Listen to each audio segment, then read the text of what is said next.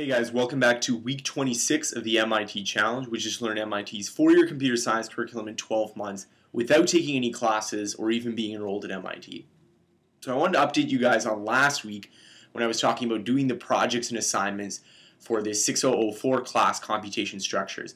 And this class is the bridge between electrical engineering and computer science. So basically, how do you take the principles of physics, the principles of circuits and electricity and magnetism, and use that to build a computer?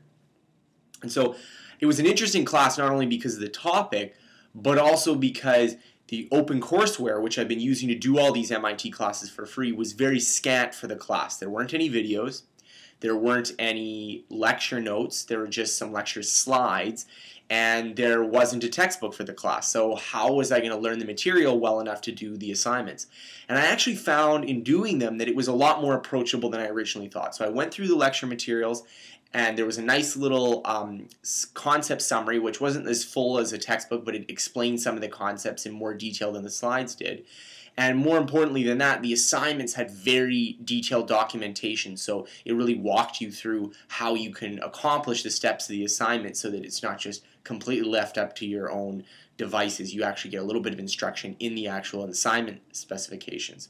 So the assignments were very interesting. That included also a larger design project where you built a working CPU just using gate level specifications. So basically just using things like ands and ors and not gates, so logic gates, I was able to build a working computer just by hooking up wires together, so a working CPU.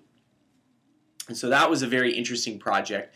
And it brings to a more broad point where I get a lot of emails from people saying that they'd like to learn subject X, like they'd like to learn psychology or biology or chemistry, but the material that they want to study, they don't really have that much in MIT's OpenCourseWare. Maybe it just has a syllabus, it doesn't even have any lecture notes, or it doesn't have a lot of detailed instruction in order to really help you the way some classes do where they have videos and endless amounts of material. So how do you learn the course when there isn't really that much of a course to be found? So there's two strategies I've been using for that. One is to be flexible in how I learn something. So for some classes, I use the lecture videos heavily. So if a class has lecture videos, I always go through the lecture videos because even though they might not be quite as efficient as reading through something, they give you a better sense of what's important and what's not important just by the lecture style. You can sort of focus in on these are the details that are important to remember. So I use lecture videos for some classes, but then other classes I'll use the textbook. So textbook learning is very different from using lecture videos, but if you're flexible with both styles, you can learn any class you want because if there isn't videos for it, then there's usually a textbook for it or a set of notes. So that's the first way, is to do this sort of bartering approach where sometimes you use one method and sometimes you use a different method. The second approach is that actually there's way more MIT courses available than are just on MIT's OpenCourseWare. So what I've been doing is that let's say there's a class that I really need material for, or the class doesn't have that much material on OpenCourseWare and I want more material. How do I get it? And the way I've been using is to use MIT's public access courses. So for MIT, what you can do is you can just go on Google, and MIT's system uses Stellar is the name of their system for keeping track of courses and handling registration. If you just type Stellar and then the department number, so for computer science and electrical engineering, that's 6. For philosophy, that's 24. For physics, it's 8. For mathematics, it's 18. So you just have to look on the numbers. So 6.004 means it's department 6 and then it's course number 4. So if you look for the first number before the courses, that'll be what department it's in. So if you just Google Stellar and then the department number, so Stellar 6 for electrical engineering and computer science courses, you should be able to find a page which lists all of the websites, individual course websites for all of the courses MIT students have access to. Now some of these are restricted access, so some of them will have MIT or class next to the name, and that means that you need to have an MIT login or password in order to access some of the material. So if you have a friend that goes to MIT or you can find someone that goes there, maybe you'll be able to get access to some of the material. However, quite a few of them have public next to them.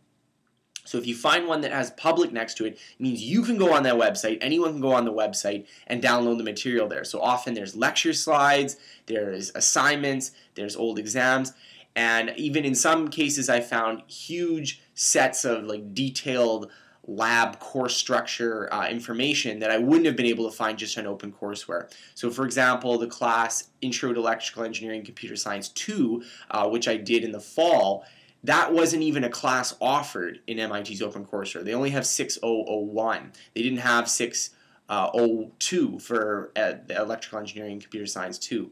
However, I was able to use this public access courses to find basically all the material I needed to fully learn the course, including a completely free set of course notes, which was about a 200-page textbook, which was just completely free, which you could just find online.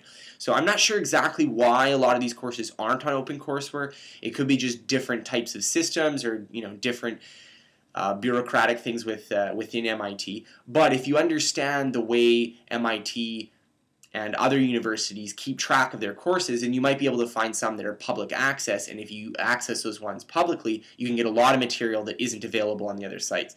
So I've been using that a lot to get extra exams, to get extra assignments, to get extra notes, to supplement the material that's currently on OpenCourseWare.